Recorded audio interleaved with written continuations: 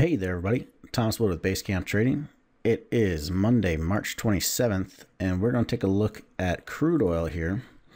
Now, the thing I want to talk about today is how a failed bearish signal can often turn bullish.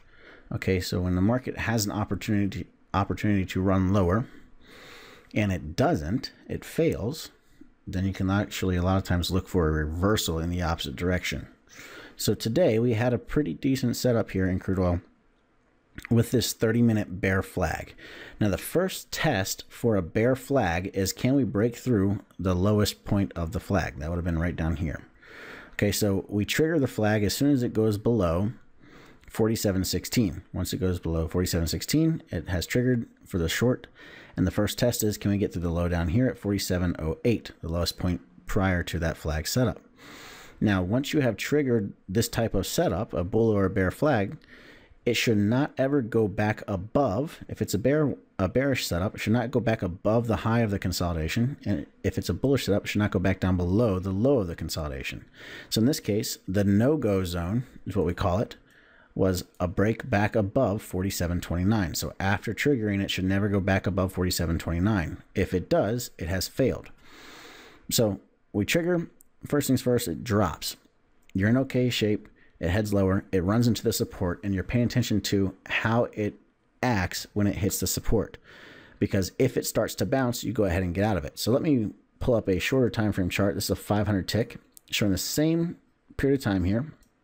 Okay, you can see we dropped. Breaking down right here is where we triggered the flag. So we drop, set up a bear flag, and drop again, run right into the support, and immediately turn around. Okay. So when that happens, when this spikes back up like that, you immediately close the trade. And if you're using the Momentum Trender Pro indicator, that's what this yellow bar means. It means, hey, trail your stop just above that high. It's retracing too much. So it pops up, bounced off that support, so you're right back out of it. Then it goes up and it breaks through the no-go zone. Well, oftentimes when you have a bearish signal that's a pretty good setup and it fails, then you look for it to reverse. Failed bearish turns bullish, and the exact opposite happens to the downside. Failed bullish turns bearish. So we know it's failed when it breaks above 47.29. So here's our break above 47.29. Here's a bull flag, and if you look at the momentum at the time when we're breaking out, look at how strong the momentum is going to that breakout. So that gives you the okay to go long, and your stop goes below the previous bar's low on the flag or on the breakout. So that means if you were getting long right over here, your stop would have been down at 47.24 or 47.21, okay, just below one of these two bars lows.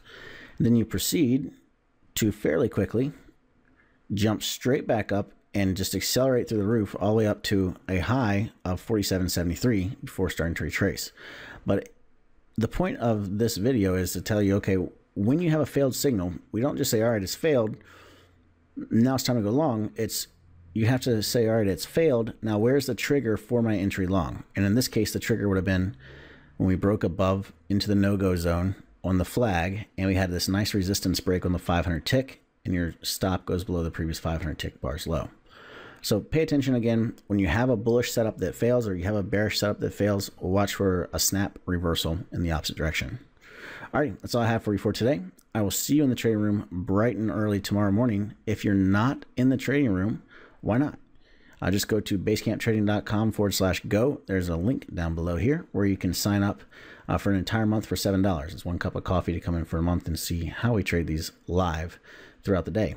Also, don't forget to click the link to subscribe, where you can get daily updates and videos about how these markets move and what the different setups are. So that's it for today. And until next time, happy trading.